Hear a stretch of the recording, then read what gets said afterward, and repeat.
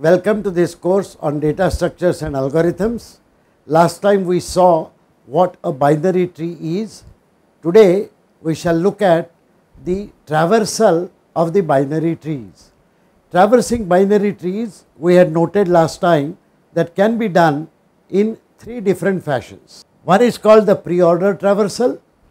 The simple mechanism of pre-order traversal is we display the root, then we traverse left recursively. So then we will display 40, 40, 20, 25, 23, all of them will be covered first, and then finally we traverse right recursively. Whatever the order that we get is actually equivalent to a pre-order traversal. What is an in-order traversal? In-order traversal, we first traverse the left recursively, then we display the root, and then we traverse the right recursively. So a very simple change of the order creates an in-order traversal. You would have guessed by now what would be the post-order traversal. Here we traverse the left recursively, then right recursively, and then we display the root. So this will be the order in which, for example, the data will be printed out if we do a post-order traversal.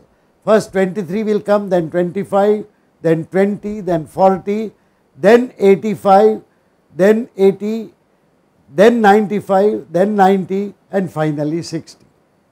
What exactly is the use of these left, the post-order, pre-order and in-order traversal?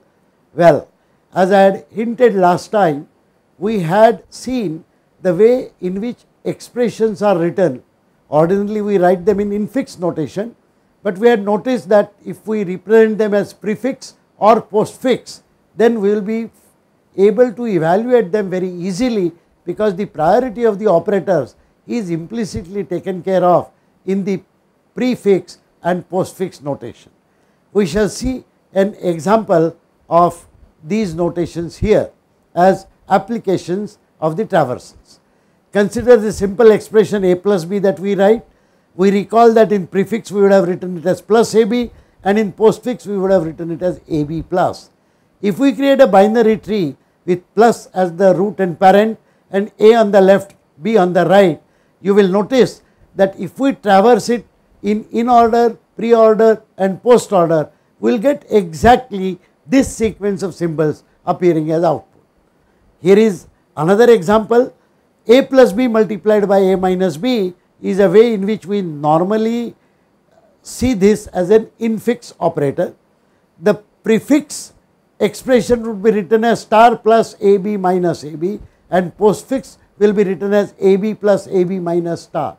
Notice that if the tree is constructed like this, then in-order traversal, pre-order traversal and post-order traversal will give us exactly these three types of expressions printed out.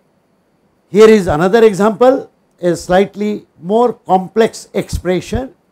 In fixed notation we would have written this as a raised to b multiplied by c plus d into e minus f, all divided by g.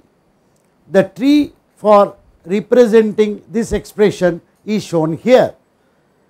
The prefix representation of this expression will be like this, and postfix expression representation of the same expression will be like this.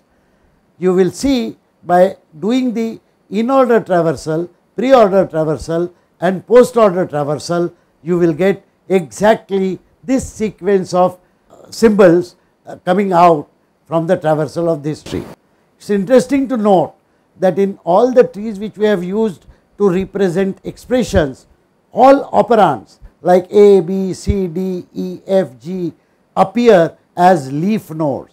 All operators appear as parent nodes of these leaf nodes, and if you look carefully, the order in which these operators appear in the tree implicitly represent the priority in which these operations are to be carried out. This is exactly the reason why a prefix and the postfix representation of the expression is so easily derived by pre-order traversal and post-order traversal of these trees.